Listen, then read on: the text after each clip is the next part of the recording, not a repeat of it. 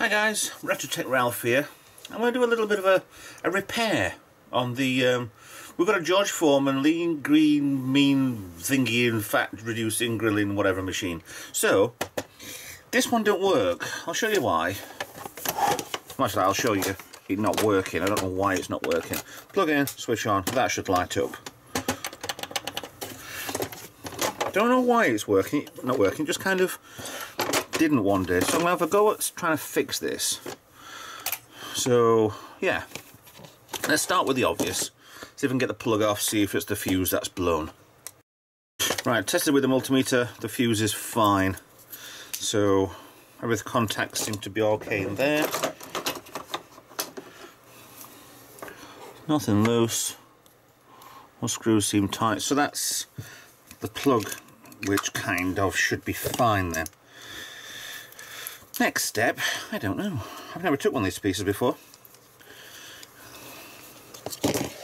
The George Foreman, whatever it is. This model, we've had it for a little while. We don't use it that much anyway. It's the model 14525, 240 volts. Could be a case. There's a bump there in the cable. Could possibly be that. Might not be. I'm trying to look on how this comes to pieces. There's one screw there. Looks like there's a foot missing off there. There's nothing to screw onto. So no, I don't know how this comes to pieces. You can do the clips on the side. That comes out. That has to move up and down a little bit so you can get a bigger chop on there or whatever. They come to the side and they come off. Same as the top plate comes off. So all we can start doing is I wonder if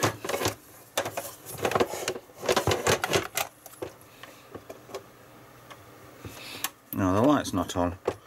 So there's a safety switch there for when you put the plate on so you don't hurt yourself or whatever yourself. Right there. So let's get stripping. See if I can find what is wrong with this. Like I said, I don't really know where to start. I mean, that's hanging off.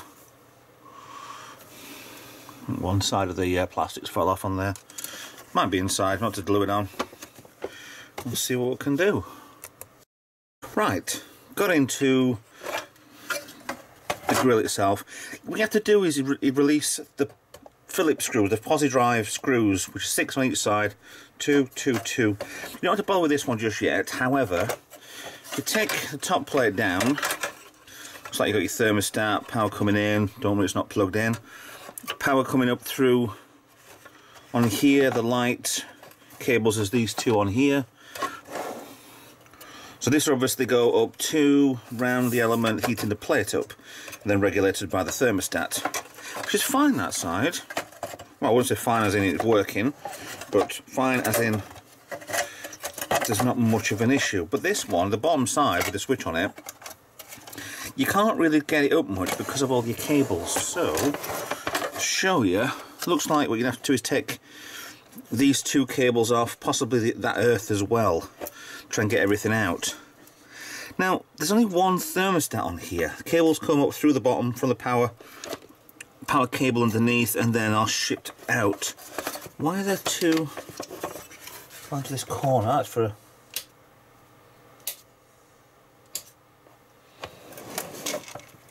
switch down there.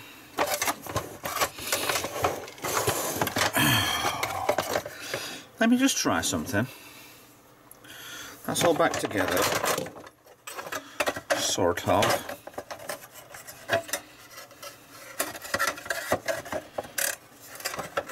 Because I haven't actually tried the switch. It should be okay to turn on. Okay. I wonder if that's working.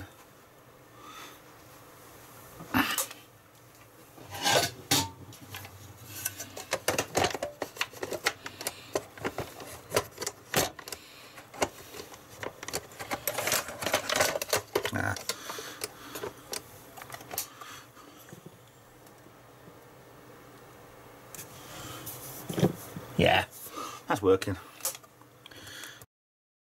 So, in a recap, don't be a buffoon. Check there's a switch. So back together again. Everything's back in place. Your screws are all the way around on both sides. Just word of warning, if you can do this yourself, that's drying because it's snapped off in the corner there. That should be fine. When you get down to the bottom here, still unplugged, is when you take this plate off the bottom, there is 2 screws holding this corner in. Just be careful, because you don't see them underneath this plate here. So yeah, and I broke all that side off. That'll need a little bit of a tension getting around to it. So anyway, don't be a buffoon when you're doing your own retro tech. Make sure there's a simple solution before you strip things down. So there you go. Thanks for that. I've got brownie points for this, for actually fixing this. So thanks for watching. I'll see you guys later.